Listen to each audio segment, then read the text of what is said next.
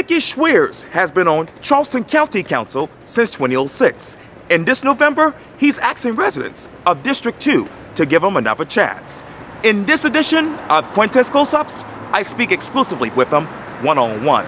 And be sure to download the free Quintin's Close-Ups app in your Apple or Google Play stores. Well, Dickie, it is so good to meet you, really. Yes, sir. Likewise. I appreciate this. I want to take it back to the Mutual News article that was published just recently, January 11th. Okay. It says this: Schweers announced re-election bid for Charleston County Council. The actual article reads like this: Charleston County Councilman Dickie Schweers announced he will seek a fourth and final term on council. Tell me, what brings you to your fourth and final term? Quintin, you know, I never really planned on this being long-term. I have a very deep interest in the lifestyle here in the Lowcountry. I just love Charleston County, born and raised here, and it compelled me into politics back in 2006. Wow. And I have learned a lot. I hope I have accomplished a lot. And I didn't want to make a career of this, so I didn't want to be a career politician. Some might argue if I win this term, I would be at 16 years. But I just feel like it is time for me to see the end in sight. But I do feel like, especially with the second half-cent sales tax being passed now, but not yet implemented, right, there are some very big things that I think I can accomplish in my last 4 years if I am so fortunate. And you actually stated this in a statement to the Mutual News. You said this, quote, "It has been a privilege to represent the citizens of Charleston County on Charleston County Council. My mission is to continue to advocate for fiscally conservative policies and government efficiency while providing necessary services that enhance our quality of life." Two things. Mm-hmm. What are those fiscally conservative policies in your mind? I do not support property tax increases. We have had a number of them proposed. 2 or 3 of them during my tenure have passed. Right. I have not supported those. I don't think they're necessary. I think efficiency in government can accomplish the same thing as a tax increase. I think we're too quick to turn for more money from the taxpayers, and I don't think in no case that I've been on council so far was that necessary. We have gained a lot more efficiency in the county. Some of the programs I put forward, such as when we determine which roads we're going to resurface or improve, right, we use a cost-benefit analysis now. That was not being done when I arrived on council. It was really political maneuvering, which is just against my nature. As a politician, I say that. I shouldn't say that as a politician, I guess, but it's just against my nature to let politics win out when it should be a cost-benefit analysis. In other words, if we can improve a road that serves 30 houses for the same price that we can improve another road and serve 3, I'm going to serve 30.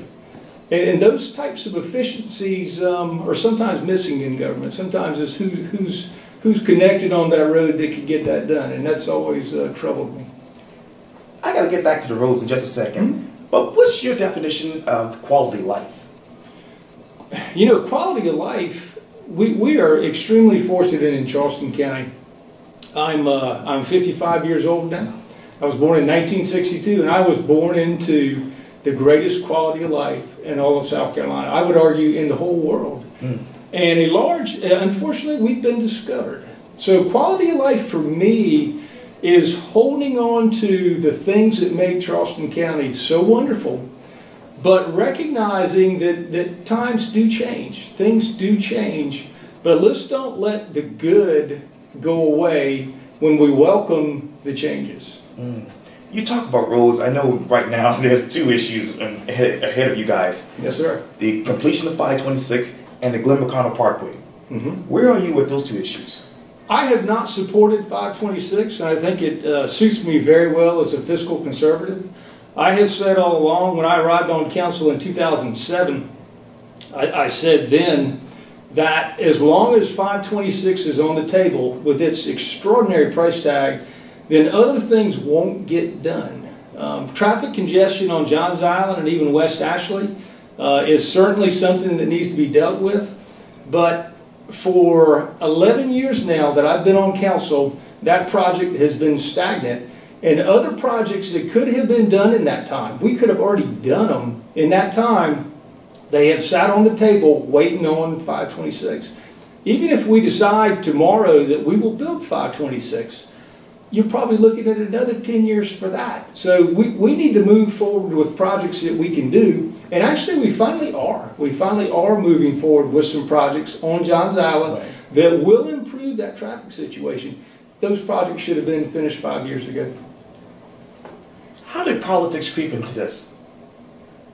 How did politics creep into what? The roads project, 526. That's actually an interesting question, Quintin, because when I arrived on council in 2007, 526 was already in the plans, but it was not a county project. It was actually more or less coming from the State House, not from county council. County council was approached with sponsoring, being the local sponsor of the project, okay? And being a member of county council, it might have even been 2008, either 2007 or 2008. I can remember the folks on county council being extremely reluctant to be that sponsor, because that project was not supposed to cost Charleston County taxpayers anything, nothing additional anyway, other than the state taxes they were already paying. So they are paying for it, but it wasn't supposed to cost us anything in county tax dollars. But because there was an apparent need for a local sponsor, the leadership of county council at that time reluctantly accepted that responsibility. But it's not because the county council members were all for the project, even at that time. It was just not, it wasn't our pet project. And it has been interesting for me to watch that evolve, because at one time, county council even had a majority that voted that we didn't want to build the project. And that very quickly, political pressures were brought to bear, and that very quickly changed. But that project has never been one that county council was just totally supportive of. You talk about county council, just I believe last week, you had the new vote for Vic Rawl to continue as chairman and Herb Sass as vice chair. Yeah. Where were you on that issue in your mind? It was between Teddy Pryor and Vic Rawl, and the two of them we have not typically seen eye to eye on a lot. It's interesting that we have a 5-4 majority Republican council right now. The two individuals that were running for that position were actually both Democrats. I hold nothing against them for being Democrats. I do hold it against them that their positions quite often differ from mine. I'm friends with both of them, great friends with both of them, but their positions differ greatly. If I voted for Vic for chairman, then Teddy Pryor would be mad at me. If I voted for Teddy Pryor for chairman, then Vic Rawl would be mad at me. So it was a no-win situation for me. Wow. Yeah. You talk about 2007 to right now. What is the biggest difference about Charleston County Council right now as far as serving? The council I serve with now is not as fiscally conservative as when I arrived. When I arrived on council, I didn't know how good I had it, to be honest with you. We had Tim Scott as chairman. We had Joe McEwen, who ended up being Tim Scott's chief of staff, I believe. I don't know that he is now, but he was at the time. Joe McEwen, we had Curtis Bostic. Right. A main man. After that, we had Paul Thurman. Right. We had some guys that were really, even Colin Condon, a Democrat, was very fiscally conservative. We had a wonderful team that really believed that we didn't need to raise taxes. We didn't need to raise property taxes. And basically, the directive was given to staff at that time, okay, bring us a budget. I can remember Tim Scott saying it, bring us a budget with no tax increase. And they would do it. That has evolved through time. That has not been the case in the last, I'm going to say, 6 or 7 years. We have, council as a whole, excluding me and excluding 1 or 2 others,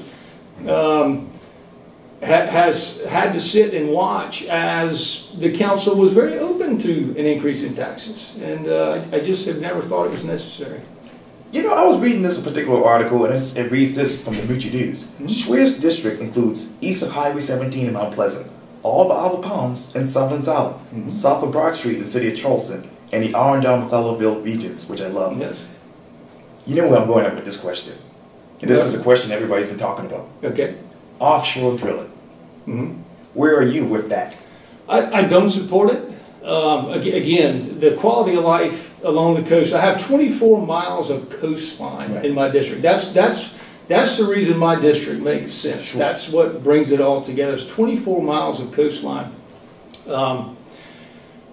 Offshore drilling would jeopardize what we all love about the low country. We love the water. We love living on the coast. Sure. It would jeopardize that. To say that it can be done safely offshore, they can bring it to port, you'll never know they're there. I mean, history has proven that that is not the case, and I don't think it will be the case going forward. Growing up, Quintin, I actually lived on Charleston Harbor, and I can remember as a child, I was probably 7 or 8 years old, and I can remember an oil spill in Charleston Harbor. It was not substantial, but it was enough to coat the marsh in Charleston Harbor. Okay. It was the worst looking thing I've ever seen. I still remember that to this day. Wow. And for the oil producers to say that that would never happen, I don't think is realistic. Another thing, the beauty of it is that oil out there, if there's oil out there that's a quantity that we could harvest, it's not going anywhere. There is no shortage of oil in this nation right now. So if there are marketable and harvestable oil reserves off the coast of Charleston, it's fine. It'll be there. It'll be there for 100 years. It'll be there for, I don't think it has a shelf life. It'll be there forever. So if we determine at a later date that yes, we are so desperate that we have to have that oil, we can revisit it then. You know, we talked off camera just a few minutes ago about family, and you showed me a couple of pictures of your children, your mom, and your wife. Yes, your mom. And yourself. You said you didn't really age. I said my wife did. That's right. I aged in the picture. I'm trying to give you guys both compliments. Okay. But tell me this, when you take off your political hat, who's Dickie Schweers? I'm a guy that loves the outdoors. I love my family. There's nothing better for me than to spend a day in the outdoors in Charleston County and even the surrounding counties. Sure. Any chance I get, my wife will tell you, my kids will tell you, they join me quite often. We love to be out in the woods. We love to enjoy the natural resources of Charleston County. That's amazing. We love going. My mother still lives in the old village in Mount Pleasant. Yes. We visit there quite often. I mean, we do. I was there last night, as a matter of fact. I had supper with her last night.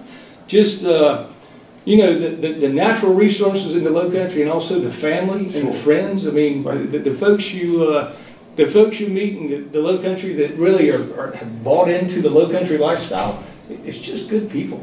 That is amazing. That's so good to hear. Yes, sir. Well, Dickie Schweers, thank you so much for your time. I really, really appreciate this. Absolutely. It was a good time. Likewise. Thank you.